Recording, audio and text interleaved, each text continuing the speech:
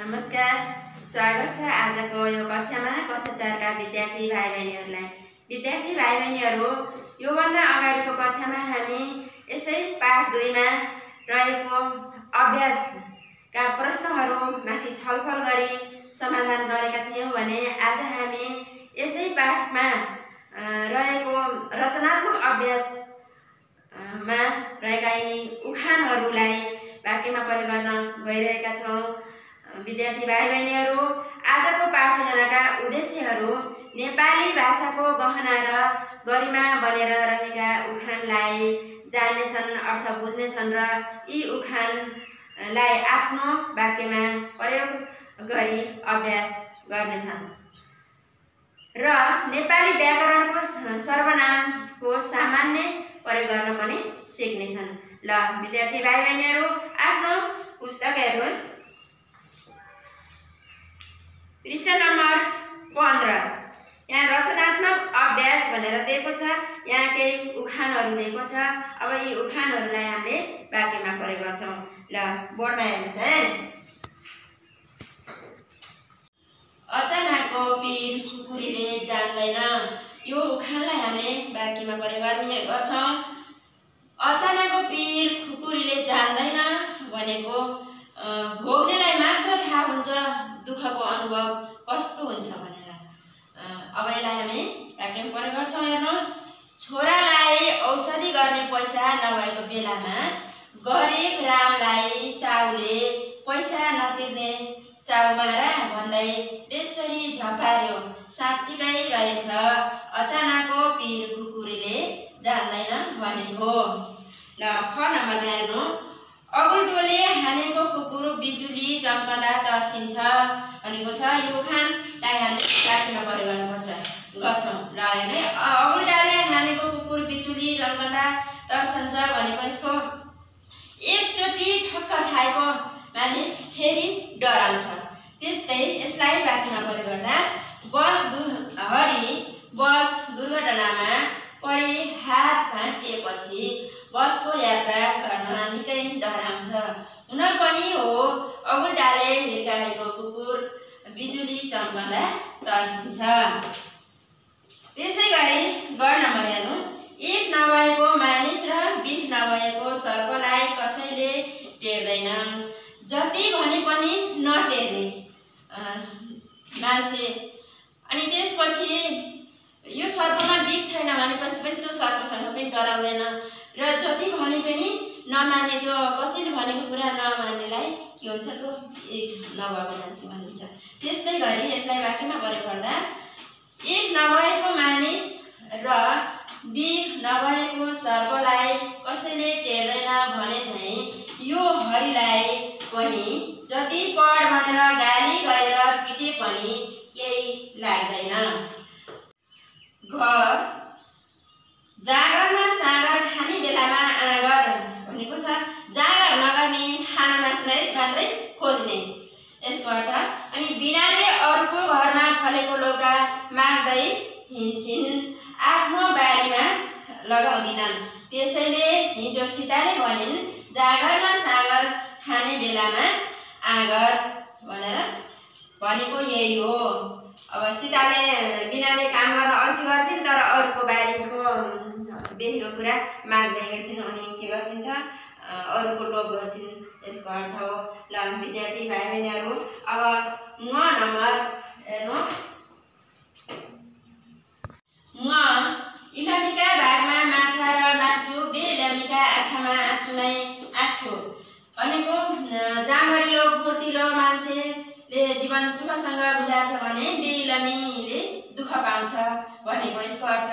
यसलाई वाक्यमा प्रयोग गर्दा इलामीका भागमा माछा र मासु, बे इलामीका आँखामा आँसु नै आँसु भने झैं इलामी रमेशले आफ्नै कमाइमा सुखसँग परिवार पालेका छन् भने बे इलामी दिनेश भोकै र नाङ्गै दुःखसँग आफ्नो जीवन गुजारिरहेका छन्। ल विद्यार्थी भाइ बहिनीहरू, हामी यो उखान 5 वटा उखानहरू हामीले वाक्यमा प्रयोग गरेका छौं। तपाईहरु पनि राम्रोसँग पढ्ने र आफ्नो उत्तर पुस्तिकामा लेख्ने गर्नुहोला। ल त्यस फर्काउनुहोस्।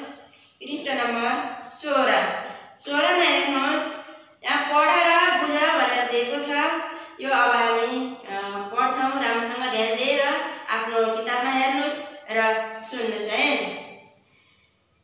यहाँ भएका यी शब्दहरू किताबमा जति पनि यो तालिकामा दिएका शब्दहरू छन् यी सबै के हुन् त सर्वनाम हुन्। आज हामी व्याकरण सम्बन्धी सर्वनाम पढ्न गइरहेका छौँ। यिनी शब्दहरू सर्वनाम हुन्। ल सर्वनाम केलाई भनिन्छ, सर्वनाम कति प्रकारका छौँ अब हामी पढ्छौँ। हेर्नु है, म, हामी, त, तिमी, तपाईँ, तिमीहरू, तपाईहरू, ऊ, उनी, उनीहरू यो पुरुषवाचक सर्वनाम हो। त्यसैगरी अर्को बक्समा हेर्नु यो तालिकाको यो, यी, त्यो, ती भनेर यिनी शब्दहरू दिएको छ। यो पनि सर्वनाम हो, यो दर्शकवाचक सर्वनाम हो। अनि अर्को हेरौँ, जुन, त्यही, जो, जे, जो, जे भनेर यिनी शब्दहरू दिएको छ। यो पनि सर्वनाम हो तर सम्बन्धवाचक सर्वनाम हो। अर्को बक्समा हेरौँ, को, के, कुन, कहाँ यो प्रश्नवाचक सर्वनाम हुन्। हेर्नुहोस्, कुनै पनि शब्दहरू अब यहाँ भएका यति जति पनि छन् यिनी के हुन् त भन्दा नामको सट्टामा प्रयोग भइरहेका छन्। नामको सट्टामा प्रयोग भइरहेका यिनी शब्दलाई सर्वनाम भनिन्छ। अब बोर्डमा हेर्नु, सर्वनाम, सर्वनाम केलाई भनिन्छ, सर्वनाम भनेको के हो र ध्यान दिएर सुन्नुस् अनि बोर्डमा हेर्नुस् है। नामको सट्टामा प्रयोग हुने शब्दलाई सर्वनाम भनिन्छ। जस्तै सीता ज्ञानी छन्, अनि फेरि तिनै सीतालाई हामीले के भन्न पर्यो भने सीता नभनेर उनी असल छन् भन्न पर्यो भनियो भने सीताको ठाउँमा उनी भनियो, यो उनी के हो त सर्वनाम हो। ल विद्यार्थी भाइ बहिनीहरू, हामी यहाँ यो हाम्रो किताबको यो तालिकामा यिनी शब्दहरू पढ्यौँ। यिनी सबै शब्दहरू सर्वनाम रहेछन् भन्ने कुरा पनि बुझ्यौँ र सर्वनाम भनेको के हो, केलाई भनिँदो रहेछ भने थाहा भयो। ल अब सर्वनाम कति प्रकारका हुन्छन् भनेर हामी पढ्न गइरहेका छौँ। ल हेर्नुहोस् बोर्डमा, सर्वनामका प्रकारहरू यी हुन् है।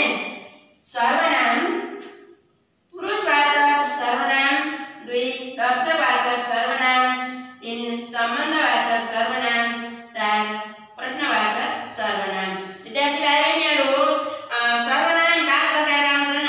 यसमा आत्मवाचक सर्वनाम पनि हुन्छ। तर तपाईहरूको पुस्तकमा 4वटा सर्वनाम मात्रै दिएको छ। तपाईहरू पछि ठुला हुँदै गएपछि 5वटा सर्वनामहरू पढ्नु छ अनि आत्मवाचक सर्वनाम पनि हुन्छ।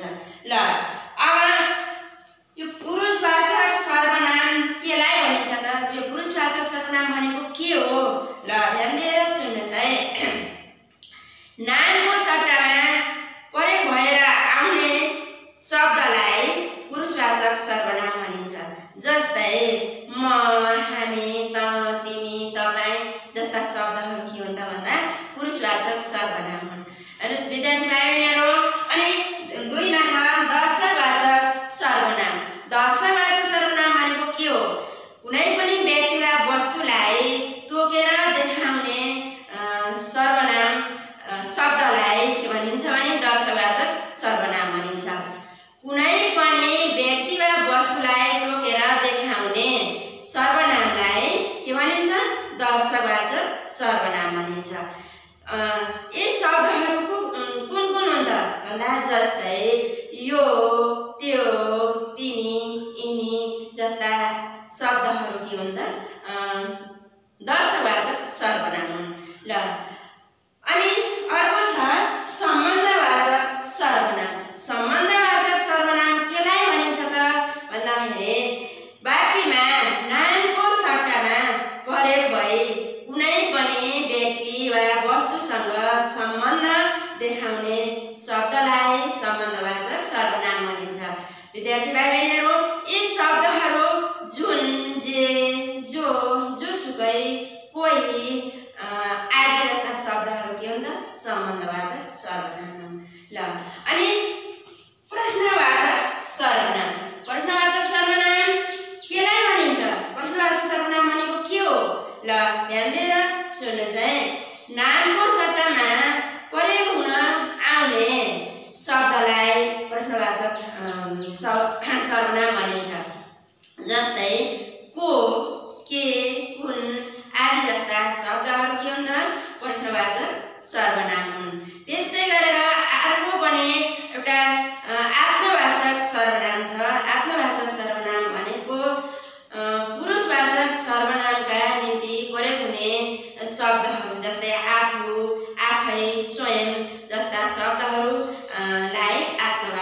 सर्वनाम भनिन्छ। विद्यार्थी भाइ बहिनीहरू, हामी नाम केलाई भनिन्छ? नाम कति प्रकारका हुन्छन् अनि कुन शब्द कुन सर्वनाम रहेछ भन्ने कुरा हामी बुझ्यौँ, पढ्यौँ। तपाईहरू पनि यसलाई पटक पटक धेरैचोटि पढ्ने लेख्ने गर्नु होला। र अब हामी यहाँ अभ्यास गर्न गइरहेका छौँ। किताबमा हेर्नुहोस्, यो अभ्यास हेर्नु है। 1 नम्बरमा छ जोडा मिलाऊ। जोडा मिलाऊ दिएको छ, यतापट्टि सर्वनाम भनेर दिएको छ अनि यतापट्टि शब्दहरू दिएको छ। अब हामी यो सर्वनामसँग यी शब्दहरू कुन मिल्छन् पढ्छौँ है। ध्यान दिएर बोर्डमा हेर्नु।